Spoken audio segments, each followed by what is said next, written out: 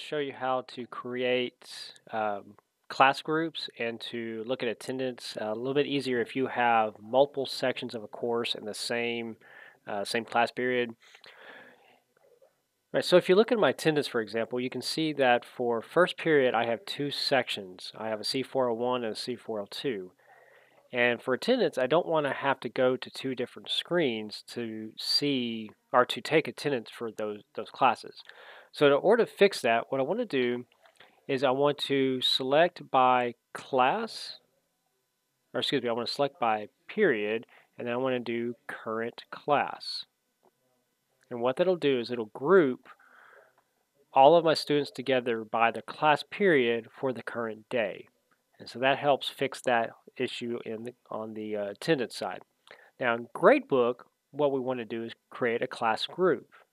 And so we'll go to the menu button, we'll go to Gradebook and class groups.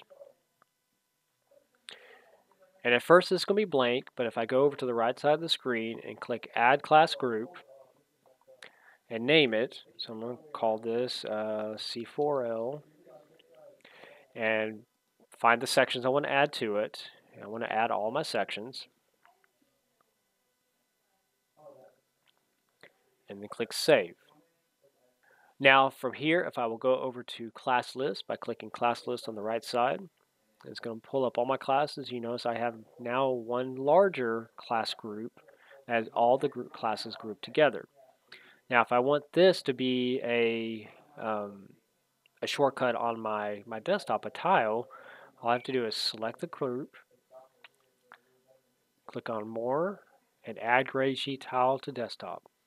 And once I do that and go home, I now have one named Grade Sheet.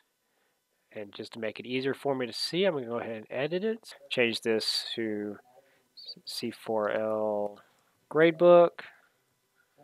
And then I've already changed the color to purple. It makes it a little easier for me to see. So I'm going to save and back. And you can see now it says C4L Gradebook. And a little bit easier for me to find. So I hope this can help, and I'll have some more videos on Qmlativ coming your way soon enough.